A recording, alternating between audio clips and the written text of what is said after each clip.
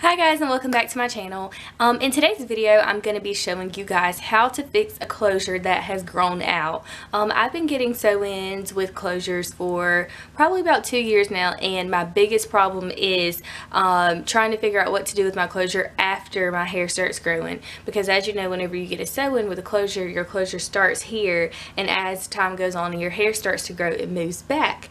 And so it took me like 2 years to figure this out, and it's really simple. So I just wanted to show you guys really quickly.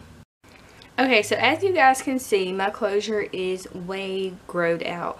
It's supposed to be up here and it's all the way back here. So in order to fix it, I'm going to do something really simple. I'm just going to part my closure with my fingers. Part it to where this is my part, and I'm just going to grab a little piece and pull it over like this.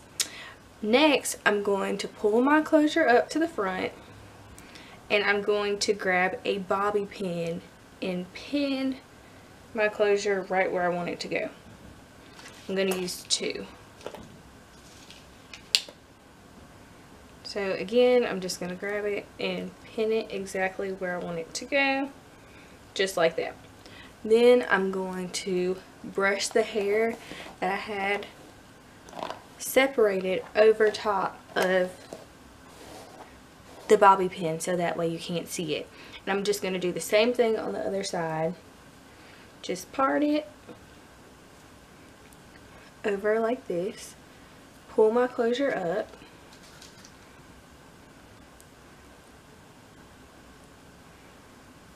then I'm going to grab a bobby pin and just secure it just like that.